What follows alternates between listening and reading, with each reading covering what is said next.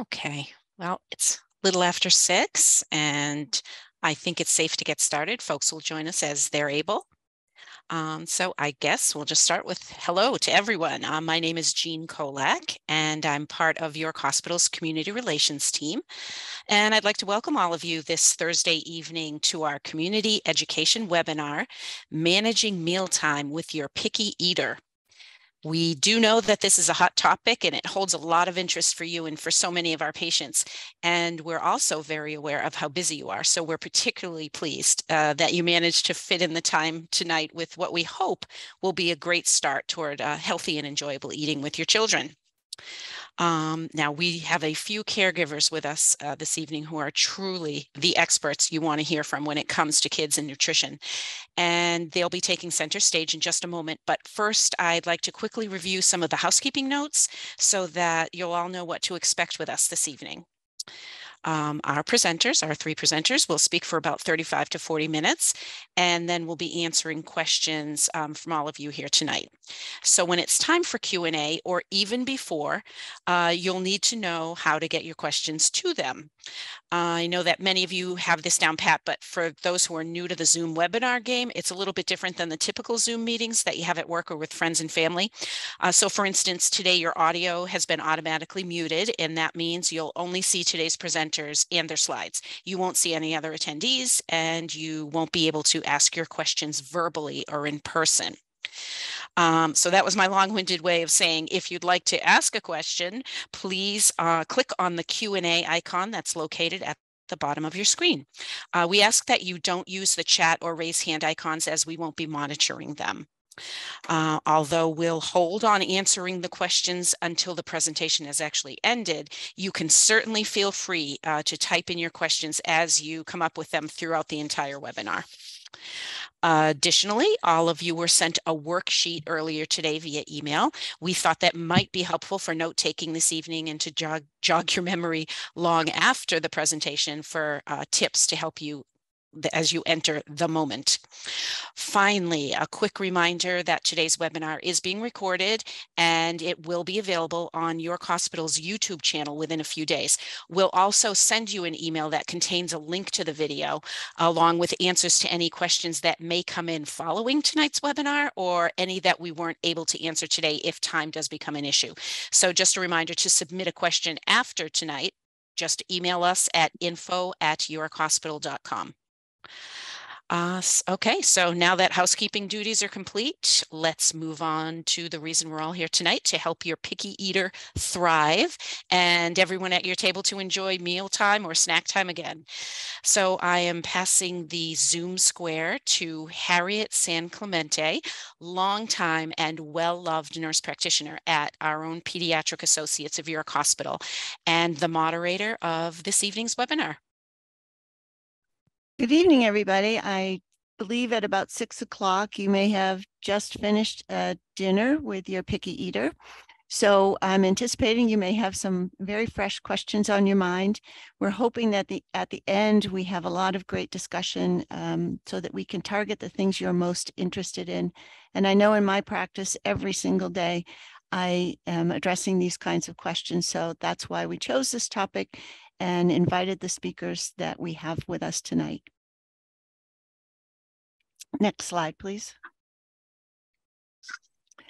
So I've been a nurse practitioner for 38 years, pediatric nurse for 45. I'm getting a little tired. We moved to the community of York about 11 years ago, and I absolutely love living where I work and getting to see all of you in Hannaford's and everywhere else I see you. I love spending time with my grandson, Charlie. That's him there in the picture. He's a great eater, by the way, and I love gardening. I admit that I am married to a picky eater. He was devastated to learn that corn wasn't a vegetable, and he thinks broccolis are made of trees. I love to cook. He likes to eat if it's food he likes, but my best meal is eating out anytime. Next slide, please.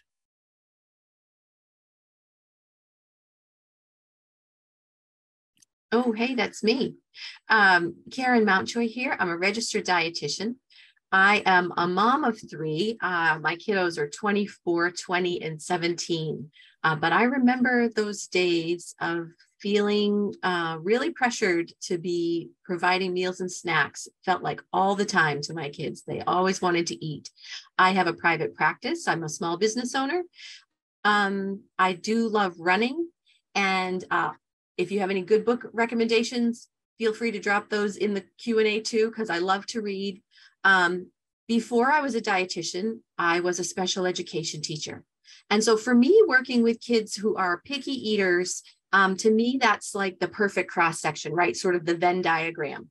All my background in child development and what I know about kids, and then what I know about nutrition, there's like this little cross section where they overlap, and those are my picky eaters, and I love the work that I do. Next slide, ready for Rebecca. Hi, I'm Rebecca Rafferty. I am an OT at York Hospital in our pediatrics department. I grew up in New York, not in the city, but like the Catskill Mountains, Hudson Valley area. I went to graduate school in New York and sought extra training and mentorship to further explore this specialty area of feeding. My husband and I moved up to Maine, I guess like 4 or 5 years ago now. This is our dog Hudson, who is in our photo. I do not have any children at the moment, but I myself am a picky eater. So some of my favorite foods you may notice are maybe some of your own kids' favorite foods. They're still my favorite foods. So my mom definitely had a hard time when I was younger trying to figure out, like, how do I get fruits and vegetables? How do I get this kid to eat these things? Or like, what do I do when she goes other places? So she may have had some of the same questions that you guys have, but it's okay. You still grow up to be, happy, healthy adults. So here we are. All right, next slide. So we have sent you guys out a worksheet. If you didn't get it earlier, I believe there was also a link that was sent out, so you can go ahead and download it. But if you have it already printed out and available, it's going to be a helpful guide for just kind of like keeping you on track throughout our presentation, so you can jot down notes along the way. It'll kind of go in chronological order as we keep going. All right, next slide.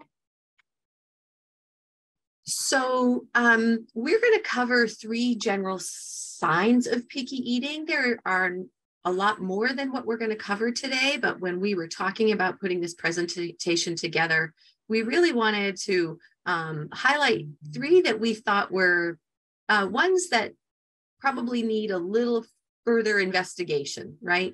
And the first one that came to mind is something called food jagging. Food jagging is when your kiddo will only eat a particular food over and over and over again.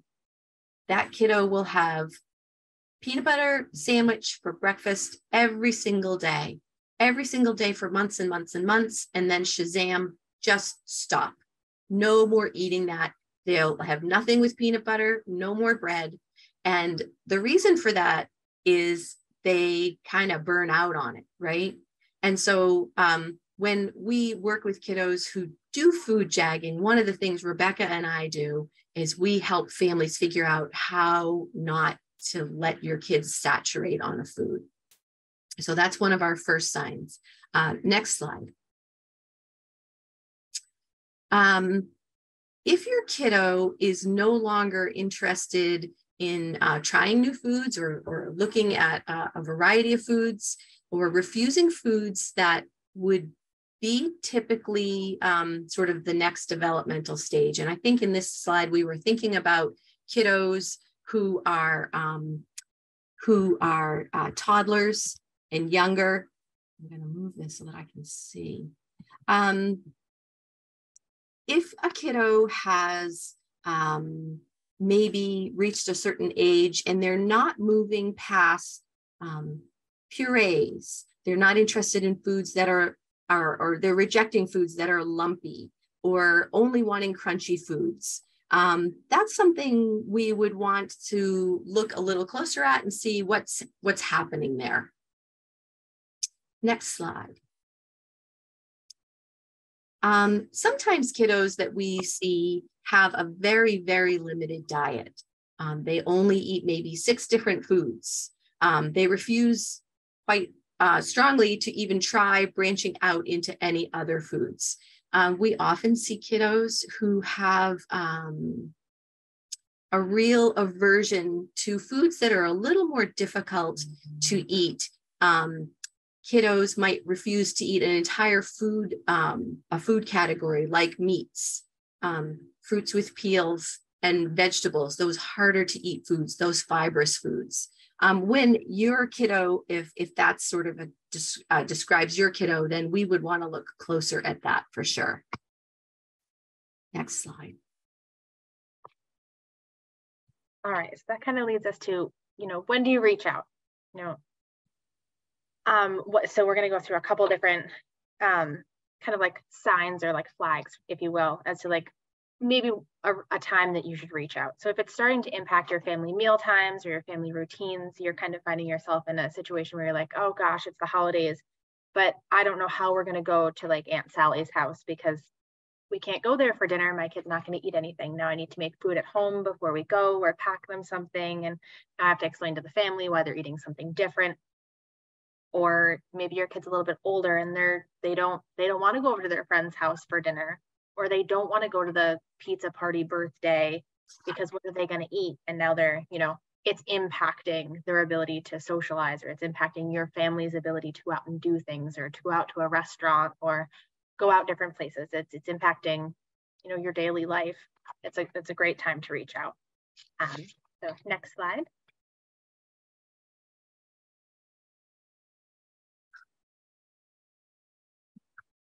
Oh, excuse me, that's me and Harriet. So one of the things that parents often tell me is that their primary care provider has encouraged them to reach out to me to figure out why it is their kiddo is such a selective eater, and so that it's actually affecting their growth, right? They're either their growth percentile is falling, or in some cases their growth percentile is increasing, right? So if there's something that's making it so that your kiddo's growth is not along the same path that we had seen previously. Harriet, do you have anything else to add to that? No, I basically, I think that everybody knows when their child comes in for a well child visit, or actually any visit, we're monitoring their growth parameters, their weight, their height, their vital signs, and we're very much interested in what they like to eat, what the family meals are like, and everybody's journey with food is unique, and so it's really important to kind of learn more about the child within the family, because it's a system. It's not the child's problem. It's a group issue. And that doesn't mean that, please don't take that to mean that the parent is at all at fault. This is just something that if one person is struggling, it affects everybody in the system. So yeah, when I talk to people and I can see that there's stress amongst the parent about how difficult it is to feed their child, and then in addition, if we see concerns about the growth and development, then of course we're going to be very concerned, and we're going to want to involve everybody that we can. Next slide, please. All right, so another great reason to reach out is if your parent gut tells you something's not right. So if you know your child best, you've had those conversations with your primary care, or you've had those conversations with friends, family, but if you still feel like there's something that's just not quite right, that's a great time to reach out.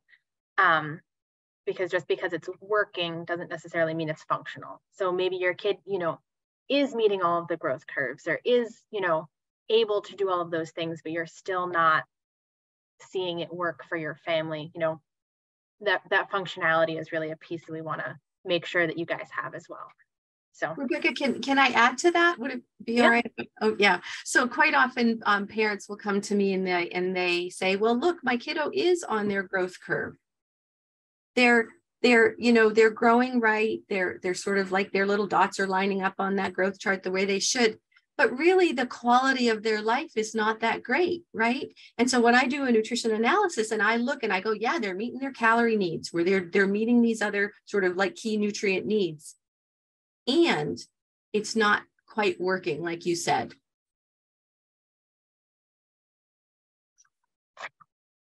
I think we're ready for the next slide. Oh, so it's me. How can a nutritionist and an OT collaborate to help my family? I get that question a lot. People think, well, how do Rebecca and I put our heads together to help you? As the nutritionist, I'm always interested in your kids' growth, and I'm interested in your kids' nutrition status. So one of the things that I recommend to families, if it's needed, is I recommend supplements.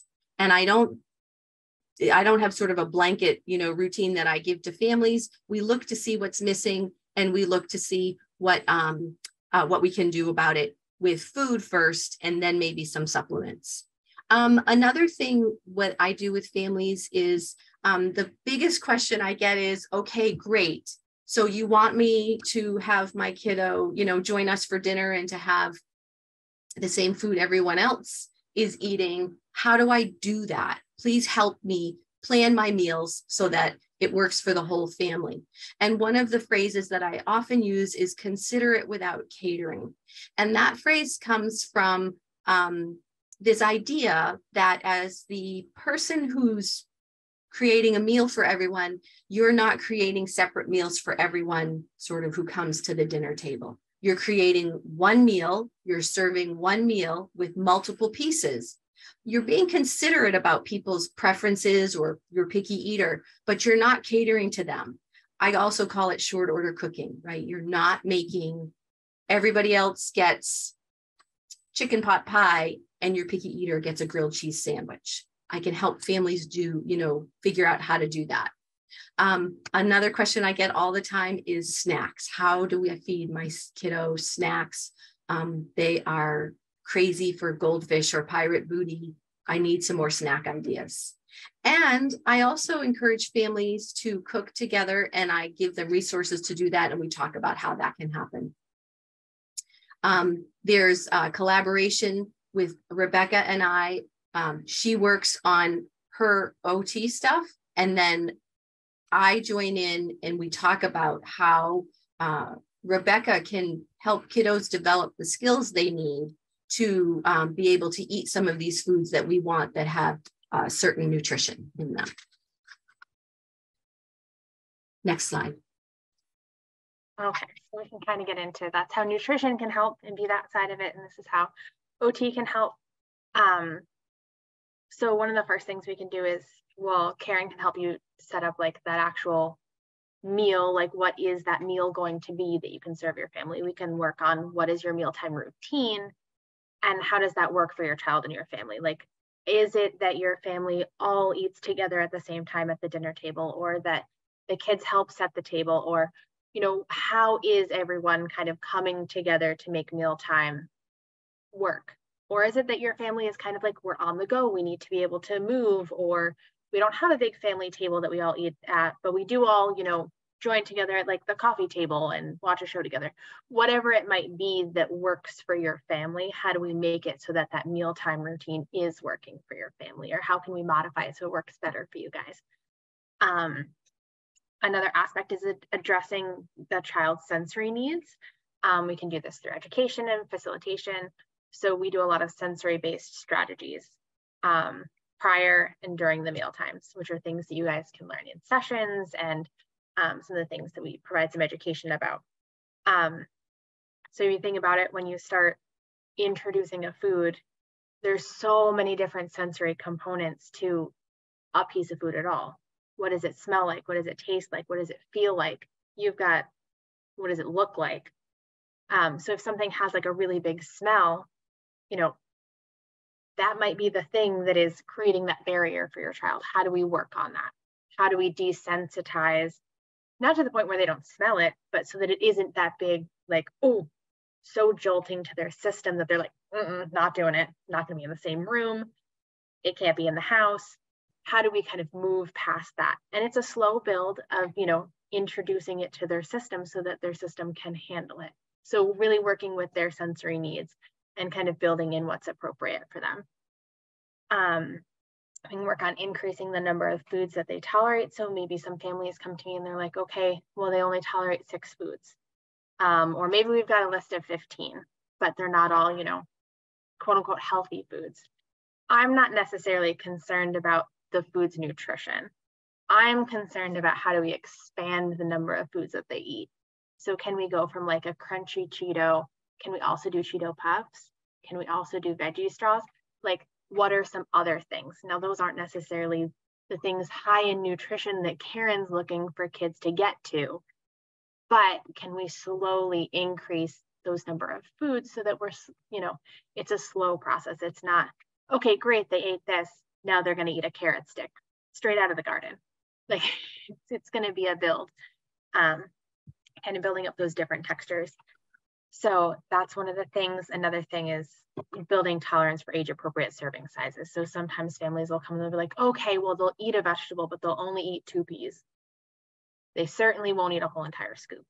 Or how can we build upon that and get them to a point where, I don't necessarily know the exact how many peas they should be eating, but that's where Karen could come in and be like, hey, from a nutrition standpoint, this is what I'd like them to get to, or this is our goal. Okay, I can help you get there and we can progress through it. But I'm not the person with the necessarily, I don't know the nutrition content of the peas, exactly how many we should be eating.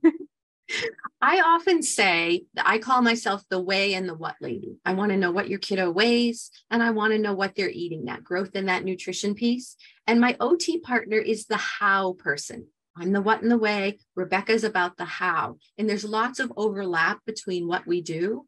And I do want to say that it's really interesting to me. So often people go, well, my kiddo eats this. I know it's not really healthy, but they eat this kind of Cheeto, and now they're eating this kind of Cheeto. That's a win. That's a total win. And I want you to know I'm not the food police. I am not going to say, yes, Cheeto, no to this kind of Cheeto. There's a level of comfort we're trying to get to with kids. There's a level of trust. We want kids to trust themselves, and we want them to trust Rebecca, and we want them to trust their family. So there's a very slow progression between, and I think Rebecca's going to hit this on the next slide, when you start with one food and how you kind of slowly inch toward the quote unquote healthier food that we're trying to get to. So I think we're ready for the next slide. We are ready for the next slide. All right, so what Karen just kind of hinted at there is what we call food chaining. So here's an example that I kind of put up for you guys. So we start off with that classic Cheeto puff, or like the cheese ball kind of, it's puffy, it kind of melts in your mouth, it's got that cheesy flavor. But I have parents that come in and they're like, my kid will only eat this one specific brand of this one specific puffy Cheeto. Okay, well, can we maybe get to a different brand of that type of puffy Cheeto? And we'll start there. Can we just explore different brands? Because they all taste a little bit different. Once we get past that, you can start working on different things to kind of progress yourself forward. One of the biggest things with food chaining is that you want to think about those sensory components. You only want to change one at a time. So if you look across this slide, every single one of these foods is orange. Every single one of these foods is crunchy. Like, we're not changing a ton about it. A lot of these things you might look at and go, they all pretty much look the same. What are we doing here? But you're going from that crunchy, puffy Cheeto that's going to melt in your mouth to that crunchy Cheeto that it doesn't have that same melt in your mouth feeling. You have to crunch it a little bit more. To that, the next one there is an orange veggie straw. Now, that doesn't mean that we're going to give them a bag of veggie straws. I'm very specifically in my session going to pick out all of the orange veggie straws, and we're going to work on orange veggie straws next because it is the same color. We're not changing a ton. Here we're changing the flavor component. The flavor is changing, but you still have that crunch. You still have that long shape. You still have, it feels similar in your hand. It's got that same crunch in your mouth. So all of those other senses are saying, oh, okay, this is similar to something I know, but it's a new taste. So that's what we're exploring in this one. The next one, this is a very specific brand of carrot sticks, but Rhythm brand makes some dehydrated, crunchy vegetables and fruits that are just truly the vegetable in a dehydrated form. So it gives you that crunch piece. So now you're going from that veggie straw, which is that same orange stick, to a carrot stick, but it's dehydrated and it's crunchy and it's the same shape and it's the same color. It looks similar to a veggie straw. It's got the smell of a carrot. It has the taste of a carrot. It is a carrot, but it's got that crunch and that shape and that similarity that we've been following along the line here, which makes it easier on the sensory system to tolerate that progression. And then from there, once we've got that, you could move to perhaps like a baby carrot sliced into thin matchsticks. So you don't want to go from something that's thin and long to just like, here's a carrot. So we still want to keep that consistency of, you know, it takes a little extra time to prep and chop carrots down, but at the end of the day, it's going to go that extra mile to help getting those carrots in. And then once we kind of get to this point, maybe then we can add some flavors or something to make it a little bit more enjoyable. Maybe they're a kid that really likes dip. Maybe we get some ranch out or some hummus, or maybe even some chocolate hummus. I had a kid today who was working on something very similar to this progression, and he had the rhythm carrot sticks that he brought in, and he had some chocolate hummus, and he was like, he had no interest in wanting to do those carrot sticks. They had the word carrot. They looked like a carrot, smelled like a carrot. It must be a carrot. He wasn't interested. But we added some chocolate hummus to it. And he's like, you know, not bad. And it might have been a tablespoon of hummus on a little piece of carrot, but he ate the carrot. So you can always work on a lot of dip with your little piece of, you know, that food that you're looking to get to, or any of them along the way. But it's still going to help you make that progress towards where you're going. You can always decrease the amount of dip that you use at the end. Dip is a great strategy. Yeah. I think that is spectacular. And chocolate hummus, delicious. I don't want to list off all the nutrition in there, but it's good stuff, right? And you can also buy those little matchstick carrots already in that shape in a bag in the grocery store. So I love that. All right. So that is the end for that side there. On your handout, you'll see that there was a space for you guys to input this food chain example that we had on our slide deck. There's also a space for you guys to try it out on your own.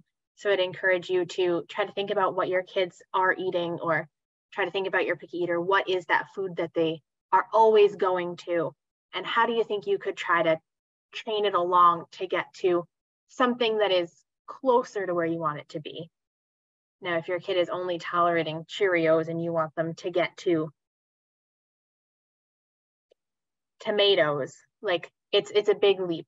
It might be that you food chain 5 things to get closer, and then that becomes your starting point. And then you chain a little bit more, and that one becomes your starting point, and you eventually get there. It really depends on how fast your child is willing to progress, or their sensory system is willing to allow them to progress. So that's where our sensory prep from an OT perspective can come in, and we can work on like, how can we prep before or during or after meals to get their body ready to accept these different sensory experiences for meal times. But if you guys have any questions about that too, feel free to put it in the question and answer. Maybe you're like, I've started my food chain example on my worksheet. I've gotten through 2 of them. Do you have any thoughts as to where I could go from here? That's a great question. We'd be happy to field it if anybody has one. But next slide.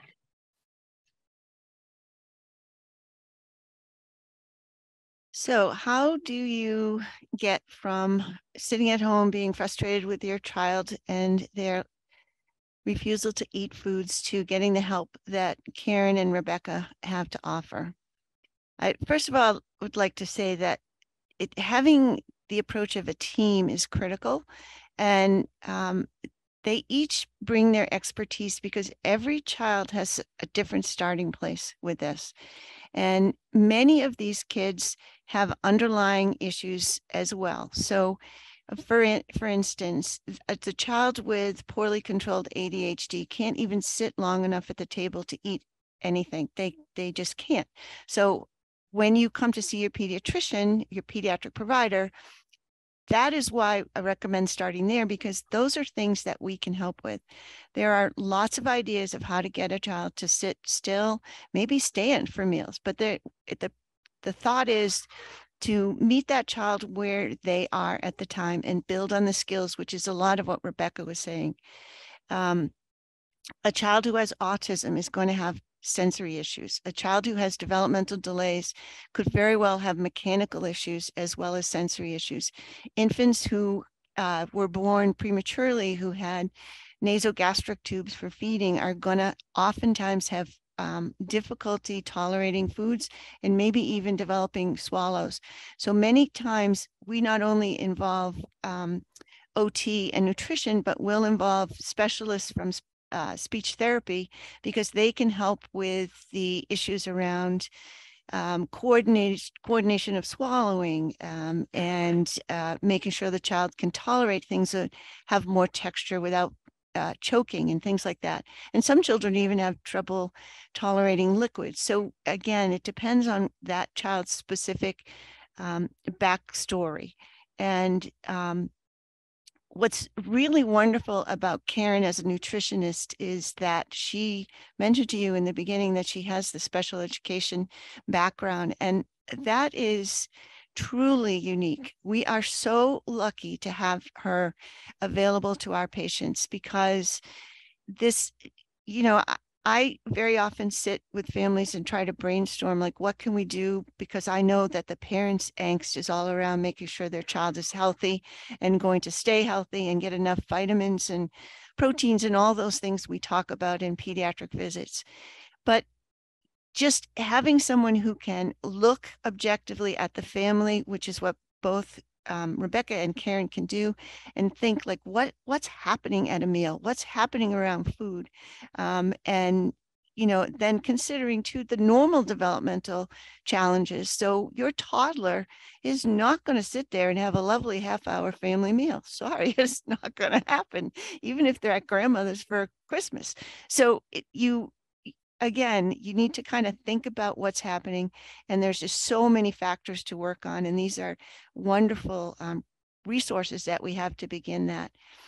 And then lastly, I think that it's important for parents to kind of think about their own eating issues. It's really hard if you are a parent preparing meals and you hate vegetables. You're probably not going to be thinking about preparing them on a regular basis.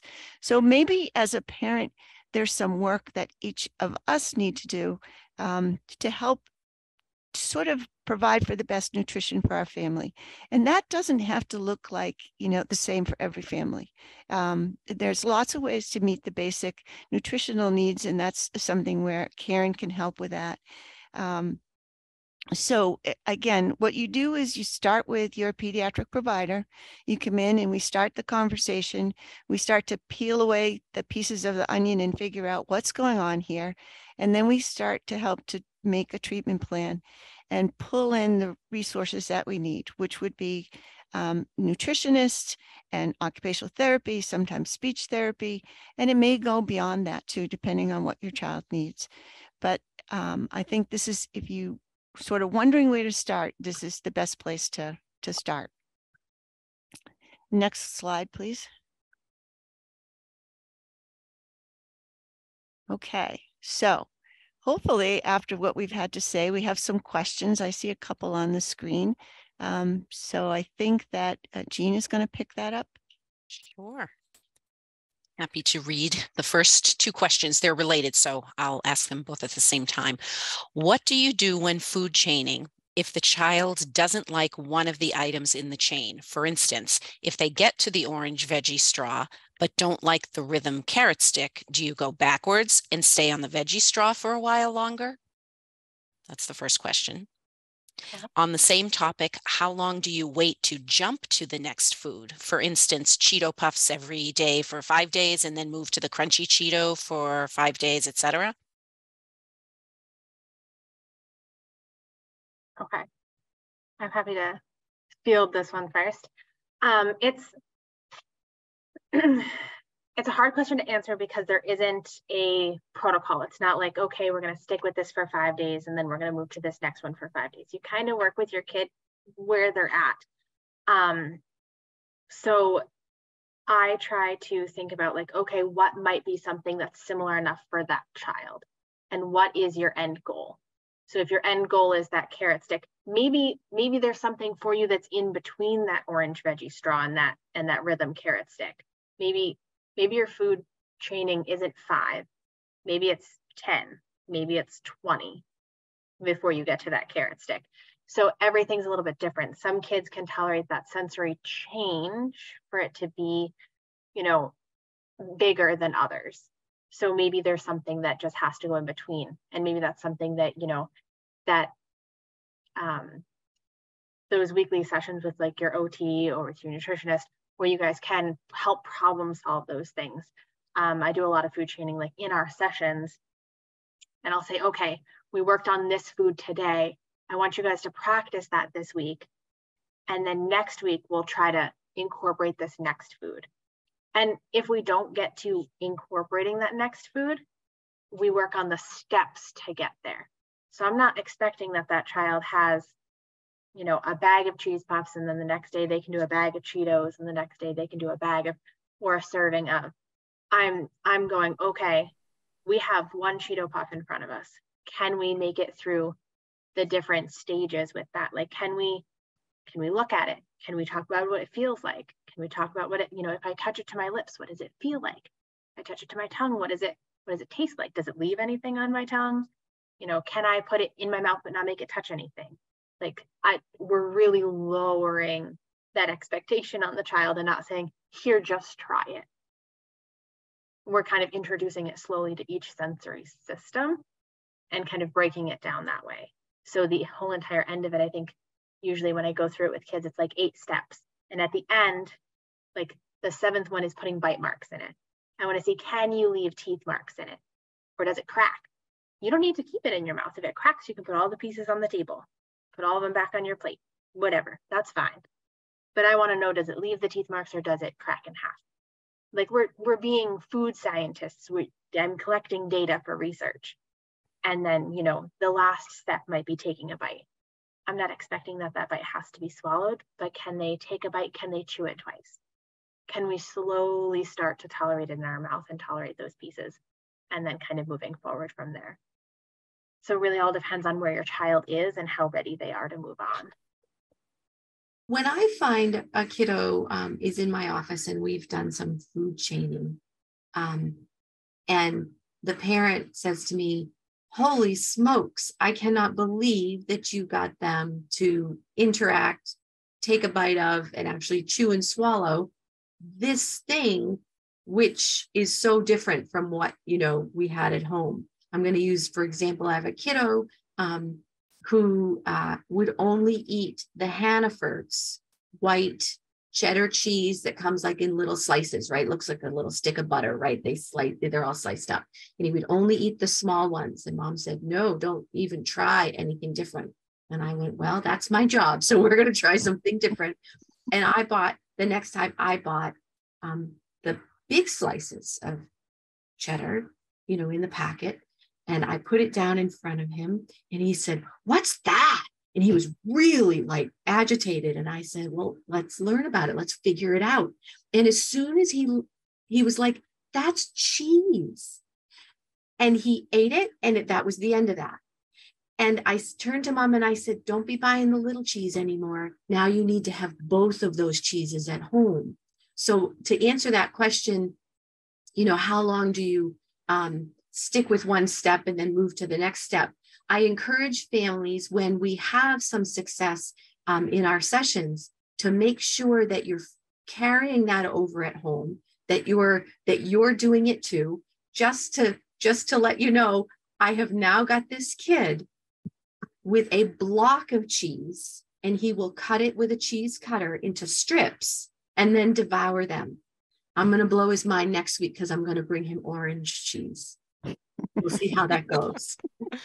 But it's all cheese, right? It's the same thing that you were doing with your cheese puffs, but we're just trying to get him to be a little more flexible and open, really, to some of those changes. Yeah. Okay. Next question.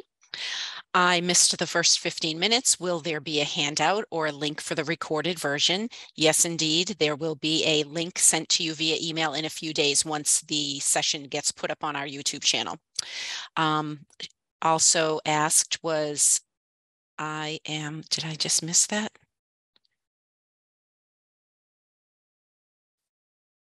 I'm sorry, just one moment, please.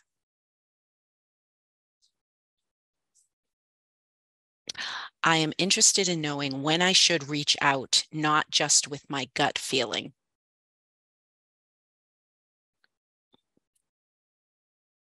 So I think to answer that question, I'm going to go back to a couple of slides that we talked about, or rather just reference back to a couple of slides that we talked about. Definitely if your kiddo's growth is being affected. And also, I think Rebecca talked about specifically when you're thinking about the quality of life for your family. If you're not able to go to someone's, if you're panicked, oh my gosh, Thanksgiving is coming up. And it's going to be so challenging because they're not going to eat any of those foods you only see once a year, right? And what if your kiddo's a little bit older and they won't go on sleepovers because they don't want to eat at somebody else's house? Or you're having challenges, even just packing their lunch. My kiddo will only eat ravioli hot from the microwave. That's all they have for lunch, and I don't know how to pack a lunch for them for school. I think when there are issues that are making feeding your kiddo challenging, I think that's just grounds enough for reaching out and starting the conversation with Harriet. I would also add, I think what you just said is perfect, but I think that I would add, when you feel stressed as a parent and you feel like you're not doing what you need to do for your child and you're worried about their nutritional status, that's when you come and you talk to us. I find many times that it doesn't get brought up until the well child visit occurs, and it's something that we normally talk about. But I find that many times parents have been sort of struggling with this for a while. And, you know, again, I think I said in the beginning, feeling guilty, feeling stressed, and there's no need for that. I mean, your child is who your child is, and we're going to try to figure this out step by step. And we're all together as a team going to make sure nutritionally that they're doing well.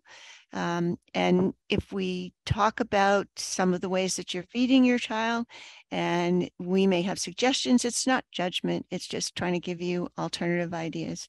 And one question that I'll add right here for both of you is, I am commonly asked and told that families are feeding their children from pouches. And that's become a bigger and bigger way of feeding children.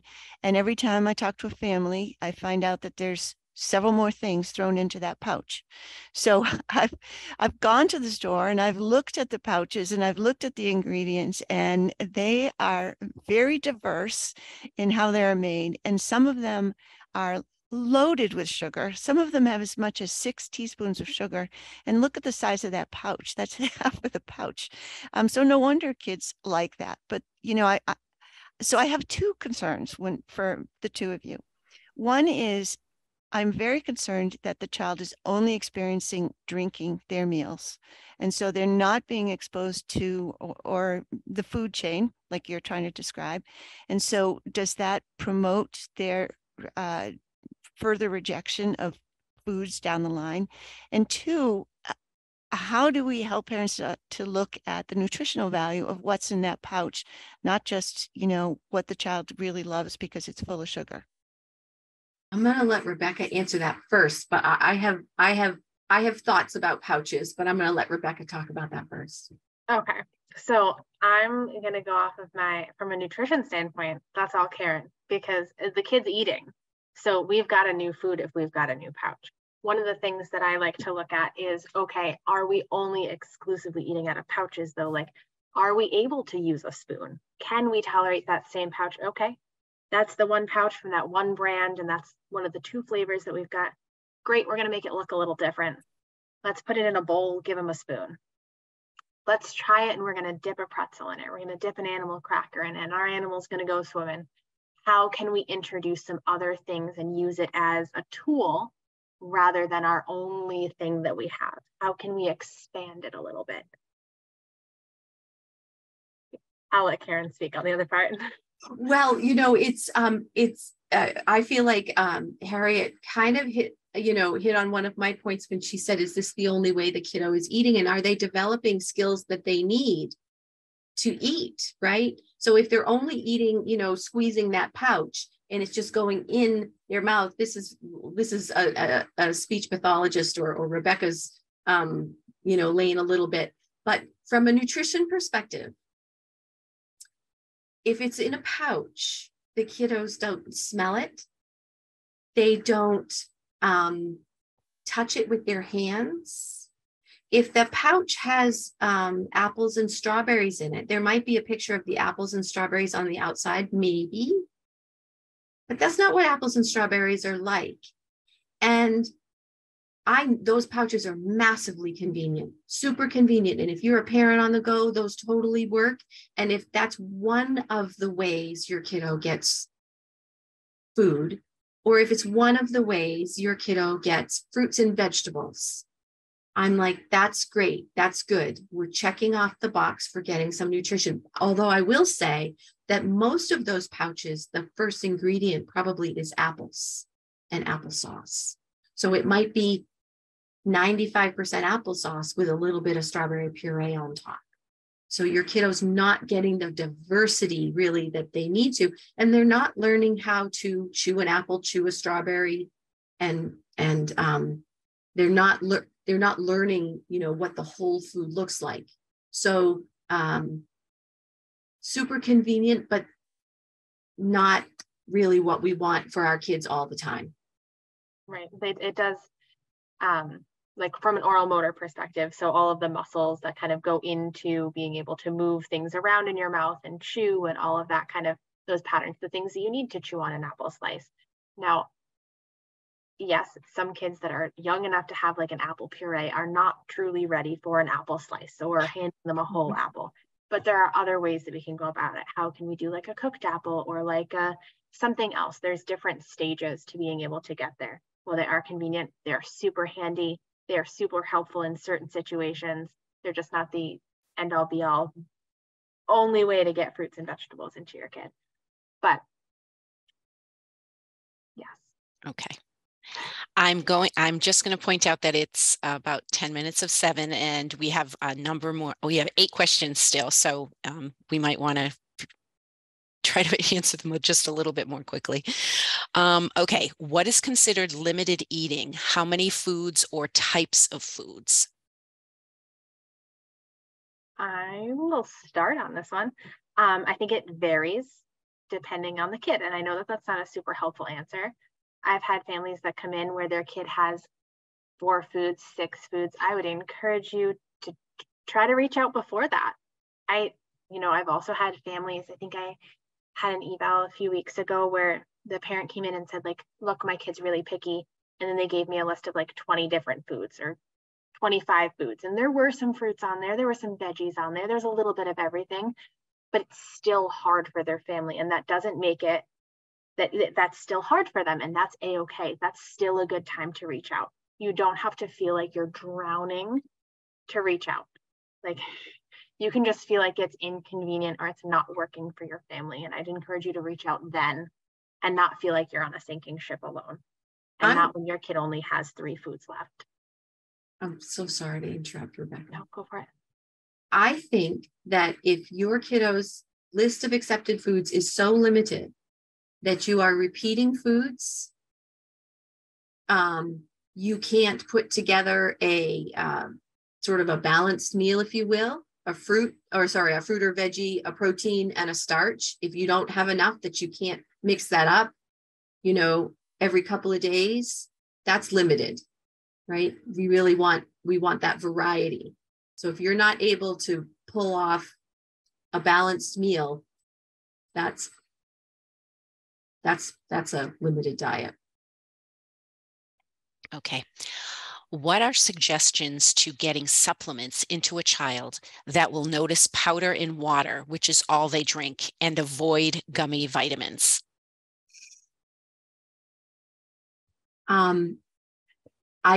So I don't know what the powder is that they're trying to put in the water, but there are different types of, there are supplements that are liquid that can be mixed into some things. And so I often suggest that for families.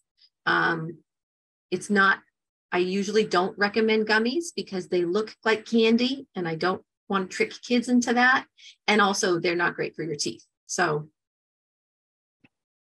another, I guess another format.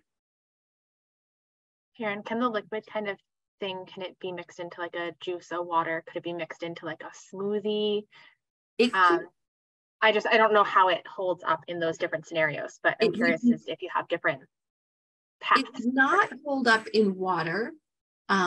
It would definitely hold up in a smoothie or a pouch if you squeeze the pouch into the bowl, or some yogurt. I guess it depends on what kind of supplement it is. If it's just a multivitamin, I guess that would be okay. I guess I would add that maybe you want to check in with your pediatric provider as to what you're supplementing with. Mm-hmm. Don't generally recommend a lot of supplements, maybe a multivitamin if we think that's necessary, but I would check in because there are a million products out on the market, and it doesn't matter how they market them. They're just trying to get you to buy their products. So bring the product in to the pediatrician with you and let us take a look at it. Let us read the ingredients and let us try to decide, is this really going to help your child? Is it a good interim step because things are so limited, or, just start to brainstorm. But it's not something we normally recommend. Harriet, that's a really great point. Awesome. Okay. Could my 9-year-old watch this video so that we can decide together what our next step is? And should the child know about the food chaining? I'm going to say yes. Absolutely. I don't try to hide things from the kid during the session. So when we're trying to food chain and move from deli turkey to roasted turkey to rotisserie turkey I don't try to tell them, oh, it's just the same chicken you've been eating at home. I don't try to slip salmon into a sandwich and tell you it's just chicken. Like I am open and honest with them, and you're with me every step of the way. And if we're just at that stage where we can tolerate it being on the table with us, then that's where we are today. And we're going to tolerate looking at it at the table, and we're going to try to explore it a little bit more. How can we use a fork and explore it? Take a look at it. What can you tell me about it? And we're going to keep progressing that way. And if your 9-year-old wants to sit and watch the video on the recording, go for it. Yeah. Yeah. Okay. My little guy tends to gag when he does try a new food, and then that gives him anxiety and he doesn't want to try it again. How do I convince him to try it again? Oh, Becca, that's all you. So, okay. Yeah, that's tricky. That's a hard place to be. But that's where I would probably go back a little bit. I'm not going to ask him to jump right back into a bite. How can we explore that food in a safe way? How can we, tolerate it at the table again? How can we slowly work our way back up to it so that he becomes or she becomes more comfortable with that food so we can get there? Also, another thing that I want to explore in that is if they're just gagging with the food, I'm wondering, are we getting it in?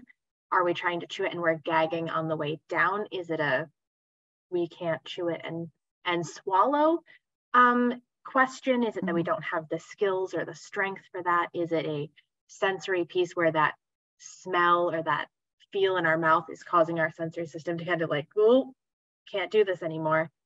So there's so many different components that could be involved in that gag reflex that you're seeing. That it's something to certainly explore. Okay. If my child's weight and height are on track and the doctor is not concerned about their growth, how do I address my concerns with the number of foods they eat and variety? How do I convince the doctor to refer us to a nutritionist? I've been told by the doctor that my child is fine and it's normal for his age group to be picky. Well, if you were to come to see me and you presented those concerns to me, you're the parent, you have so much intuition, you know your child better than any of us. So if you see something going on at home and you're really concerned, there's no harm in inviting others in to think about, what is going on. And maybe it's just a matter of you need some reassurance that everything is okay, but maybe there is something to be dealt with. So I would say maybe reach out to someone else if they really don't want to engage in any kind of conversation. I would also point out for nutrition services, you don't always need a referral. Mm-hmm. Not always. So Mm-hmm. sometimes you can self-refer. It depends on your insurance plan and it depends on what state you live in. So, but I do know that OTs do need a referral. So if you were just looking maybe for some reassurance, like Harriet said, and you wanted to reach out to a dietitian, you don't always need a referral. Like it would depend on your plan. You could sort of circumnavigate yourself. Okay. Regarding supplements, my guy won't take vitamins. Karen suggested a liquid one for us, but he absolutely won't take it after throwing up for the first time. He won't do chewables or gummies either. I read about this powder called Enof, ENOF, I'm not sure if I'm pronouncing it right, that you can blend into food. Do you think that's okay? I heard my name, so I'm assuming this question is for me. I don't know. I don't know that supplement, so I would need to look into it. But if you and I know one another, send me a message tomorrow. We'll look at it, okay? Okay. My daughter refuses to eat bread. She will eat pasta, but refuses bread of any kind, rolls, toast, any sort of sandwich, etc. Any suggestions on strategies for adding this?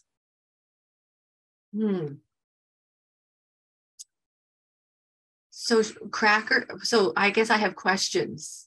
I would have a lot of questions I would need to ask before I could go anywhere with that. I wonder about, I don't know, Rebecca?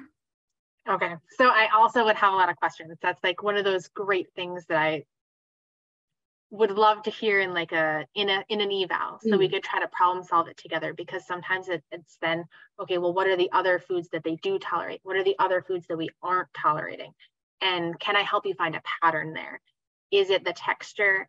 Is it the way that it's managed? Is it the way it's sticky in your mouth? There's so many different components that could be the reason behind the no bread stance. It's great that we have pasta and we have other starches and things like that you guys can rely on to help balance out those meals, but I can get that not having bread is tricky. Sometimes I'll start with those kids, if you're really into like a sandwich or something like that, doing like little roll-ups. Do they have taco shells? Like, is that something that's, useful for you guys to start with or lean towards? And they make those in all sorts of different sizes. You can get the itty bitty teeny tiny ones all the way up to those great big giant burrito sized. So I like Karen said, I think there's a lot more questions that I would have to help you guys answer through that. So I hope some of this was helpful. I think about crackers, Stacy's pita chips, pretzels. Like I guess I have questions. I can't answer one. Yeah. Reach out. Okay, then on to the next. I hear many parents say if the kid doesn't eat what's on the table, they don't eat that night. No snacks later, they go to bed hungry. Eventually, they'll learn to eat. I can't let my kids go to bed hungry. It just doesn't feel right. What's the right approach to that? Just making sure there's food they'll eat at mealtime? Offer a healthy snack later before bed? I'm going to jump in and start if that's okay. Yeah. I feel like there's no right answer, like quote unquote right answer. Like, you need to do what's best for your family. At the end of the day, your kid needs food, they need nutrition, they need sustenance to be able to continue to grow and develop. If that looks like a peanut butter sandwich, if that looks like a bowl of cereal, if that looks like something else on the table because you're willing to make it, and they explored a food that you guys had at the table for dinner that night, you have to do what you have to do to make sure that your family is healthy and happy and fed and continues to grow and thrive. I also want to offer that it's not an innate thing for people to want to eat. I have heard that as well. And like, oh, well, they'll eat if they're hungry. If they're hungry enough, they'll eat. There's there's numerous reasons why people starve, but if my body doesn't want it and I'm not willing to eat it, I can sit here and I'm not going to do it. And I could be as hungry and my belly could rumble and I'm not going to do it. Mm. And neither is your kid. Yeah. If And your so kiddo, you do what you need to do. yeah. And reach out. Let's figure out how we can expand that so your dinner times are not so hard. I would say the immediate answer I would have for that is for kiddos who really struggle with dinner time, I encourage a bedtime snack. I say, look, let's see what we can do about getting some calories in before your kiddo goes to bed. And I encourage parents to avoid what I call, kids' favorites. So don't say, oh, what would you like before you go to bed? You take the opportunity to say, hey, it's time for a bedtime snack. You offer it to everybody who's there at home. And maybe it's a couple of ounces of milk and a couple of peanut butter crackers, or a small serving of yogurt, or a little bowl of cereal or something. So you know your kiddo is going to bed with some nutrition in their tummy. And you just make that routine. If dinner time is bad news, then I just think that having, I had a family call that last call. It's last call, everybody. Come and have a little something before you go to bed. And I think, like Rebecca, you want to be sure you're getting that nutrition into your kiddo. And Rebecca and I can sort of help on the other parts, right? Okay. I would add that, especially for dinner time, what I hear from a lot of families is children are really tired. And when they're really tired, they're not going to cooperate well. They don't read their own body feelings and sensations well. They are grumpy and they don't even know it. And the more tired they get, the more grumpy they get. So if you begin to see a pattern that dinner time is your big struggle and you feel like you're not able to get your child to eat what you think he needs nutritionally, maybe think about a later afternoon kind of opportunity to eat with a smaller portion at dinner. And on the plate, this is another thing I think we do. We over serve the plate. So I would say put a small amount on the plate because you can add more. Put one thing on that plate that you know the child will eat. If they always want a cookie, put half of a cookie on the plate and then put a little bit of whatever the rest of the family's eating so that they have options. They don't have to hold you hostage. And you just have to rethink what's the timing of the day that's going to work best for this child right now developmentally. Harriet, that's a really, really good point. Dinner time is prime meltdown time for everybody. Kids are losing it. Parents are, it's pushing their parents' buttons. I love the idea of dinner being a smaller meal. Have a nice big snack, have just a little bite to eat, right? Do what you can to make dinner pleasant for everybody. Right. And then maybe follow that up. A food battle you'll live with forever. It'll just change its course from time to time. And you don't want to start that process at a young age. Yeah. Okay. I just want to let you know that it's 7:04. We do have looks like 4 questions left, but 2 of them might just be comments. So I don't know if you want to finish up or I'm happy to go whichever way you want. I have a couple of more minutes, maybe 2 or 3 more minutes. Okay. The one of the 2 questions: if wanting your child to explore different way of a food that they eat, should a food chain be used, like yogurt drink to yogurt? You could certainly try it, because you could try there's not really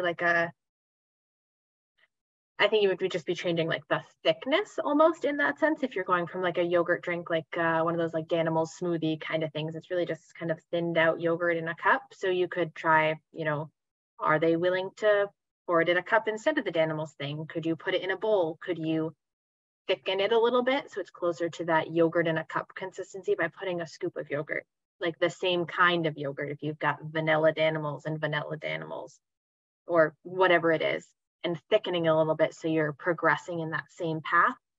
And then as you get thicker, can you do the thicker vanilla or thinned out a little bit? Can you drink it with a straw?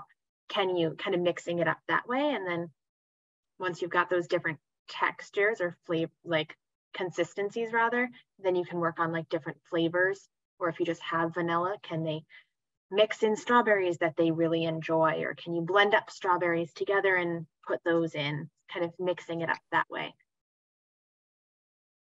Okay. And my 6-year-old son says he doesn't like eating because it's boring. Any strategies to keep him on task and eating so it's not a 2-hour-long struggle to eat 4 nuggets? So, Rebecca, I think that's I was going to say, I've done things in my sessions where, you know, sometimes it does take so long because the kid's not interested. And, you know, thinking about what foods are being presented, are they things that are, you know, harder to chew or harder to manage? It sounds like chicken nuggets maybe is not that, but maybe it is harder for your child to manage and it is too much at the end of the day. Maybe they truly are just too bored being at the table. They make things like game plates, where you can kind of move things around on the plate. I've made like little games in our sessions where, you know, how can you make it more fun for your child? How can we keep them more engaged at the table? That's kind of like, where can we help with those mealtime routines to kind of make it so that, you know, your child is willing and able to tolerate being at the table with you for that, you know, 20 minutes. Because truthfully, kids at the dinner table, you've got like 20, 25, maybe 30 minutes. Like, and then you've really tapped out, because then you get into like conversation about the day, and it's no longer the meal time. But I feel like sometimes we still expect the kids to be at that table and to hold still that long. And at the end of a long day, it's a big ask. And so it's hard. So sometimes just considering that piece as well. But okay. I think we have reached the end. And you have an opportunity here to see the different ways that you can connect with both Rebecca and Karen Mountjoy. And if anybody doesn't have access to this by tomorrow, you can certainly reach out to the Community Relations Office and we'll connect you with both. Oops, I'm sorry. I'd like to do a quick plug here. Sure. At York Hospital Pediatrics, we have not only myself on our feeding team, but we also have 2 lovely speech therapists. And we collaborate really closely together, and can really work hand in hand. And a lot of the things that OT can do, that I covered today, are a lot of things that a speech therapist can also do. So please feel free to reach out and fax referrals over, or to reach out. That's my hospital email here. But if we don't have a way to get you in with me, or, you know, another therapist has the availability, just know that we have a good solid team here of some therapists that are skilled in feeding. So if you just see a different name pop up when you get a referral or when you schedule for a session, that may be why. But we have a lovely team that works together here. Great. Karen, do you have anything to add, or Harriet? Just a reminder, you're not going to find me at York Hospital. You have to find me at my office. And so both my phone number and my email is there. So if there's anything I can do to be helpful, please don't hesitate to reach out. So that's all.